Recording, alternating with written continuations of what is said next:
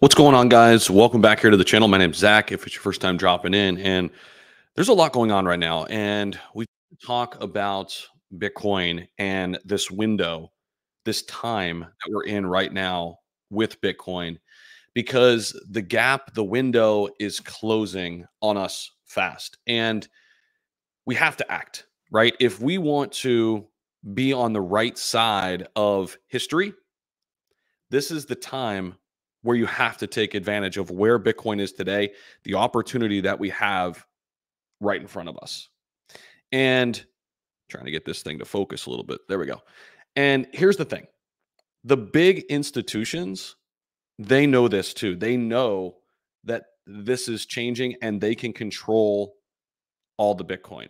And I want to talk about just how big this is because the institutions, once these Bitcoin ETFs went live, it is insane just how big of the Bitcoin supply these institutions already have. And we're going to talk about this in a lot of different ways.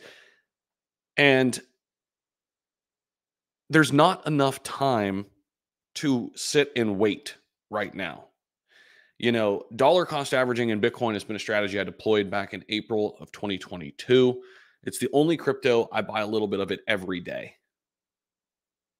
The altcoin space is crazy, right? We just don't know exactly what's going to happen. Sure, there's a ton of gains right now to be had in tons of different sectors, and I'm certainly taking advantage of that. But when it comes to the longevity, the long-term game with crypto, there's nothing bigger in my portfolio. There's no bigger plans than Bitcoin. And I want to show you guys this. And this should solidify why I'm going so hard into Bitcoin, because if you take a look at this, the institutions have now bought 3.3% of Bitcoin supply in 3 weeks. Guys, do we understand how big of a deal that is? 3.3% of the supply in 3 weeks. Imagine what's going to happen in 3 months. Imagine what's going to happen in 3 years. So check this out. The ETFs went live, of course. And there hasn't been an immediate impact on the price. So people feel as if like it was a nothing burger. I feel like a lot of people have checked out since Bitcoin came down from 49,000. They're like, hey, it's not what we thought it was. We'll kind of just exit crypto again and forget about it for a while. But it's not at all what's happening. Even though the price has somewhat leveled off and nothing's really happening, the moral of the story is BlackRock, Fidelity, and company are stacking Bitcoin. BlackRock, the world's asset manager, is among the institutions, of course, the biggest. They're the biggest asset manager in the world. Bitcoin ETF applicants bolster the supply of Bitcoin. Again, these 11 spot Bitcoin ETF in just weeks have 3.3% of the supply. And 19.61 million Bitcoin in the circulating supply right now.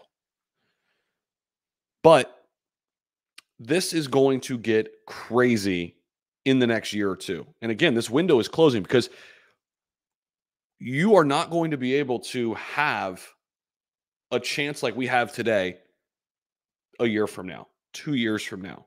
They're going to own way more of the supply. People are going to be waiting, and having to get their crypto from BlackRock and others. And if you want to own your own keys, now is the time. And I've been trying to tell people not in crypto this, right? Because so many people feel comfortable going through their trusted broker. And I get it. But once you really do a deep dive into crypto, you know that the way to hold your crypto is to hold your crypto. Now, listen to this, because the halving is coming up. We know that, right? And we're going to have a supply and demand shock at the same time. And, you know, we got headlines like this: Bitcoin ETFs did not meet initial expectations. See, I didn't think it was going to go to 60,000. I don't know what people thought, right? But it was definitely a little bit of a buy the rumor, sell the news. We saw the run up to 49K. But remember, guys, if you were here in 2023, Bitcoin went from 16,000 all the way up to 45. So I didn't think this was going to go crazy parabolic.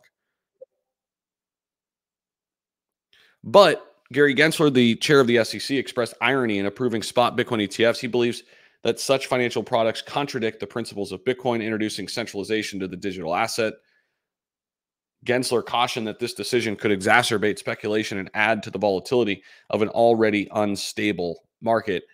Who cares what they say now? Because we've got the ETF, and I think we're going to get an Ethereum ETF, but the window is closing on retail investors because the institutions are here and they're not going to stop. While they have 3.3% of the supply now, what are they going to have a year from now? BlackRock will be the largest owner of Bitcoin, I think, within the next 12 to 18 months. At the pace that they're accumulating Bitcoin right now, they're going to own the majority of the supply. That's happening. So if that doesn't open your eyes to start looking at Bitcoin like I look at Bitcoin, I look at it as a savings account. And you guys can, obviously, this is not financial advice, right? But I look at Bitcoin as my safe haven asset, my store of value, digital gold. That's how I look at Bitcoin. And I think more and more people have to see that as such, right? To really understand where we're going and the opportunity here that we all have, right? So before we get up on out of here, I do want to share with you guys a trading platform that I've been using. It's called Margex. Margex is easy sign up, no KYC.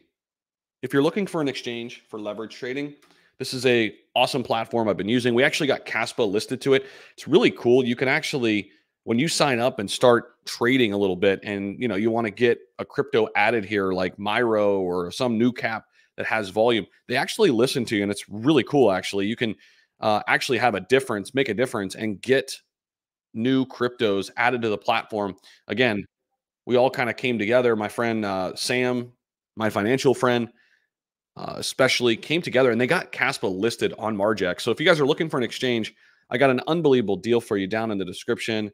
It's going to be 20% off your fees right out of the gate. So check that out if you're looking to trade. But the Bitcoin window is closing, guys. And what side of history do you want to be on? I think that's a big question. And I think it's on all of us to spread the good word about Bitcoin. I was doing it last night with some people who are not Bitcoiners. But I'm going to continue to do that and continue to put out information like this. So smash the like button, guys. Appreciate you guys for checking this video out, and come back again. We'll see you in the next one.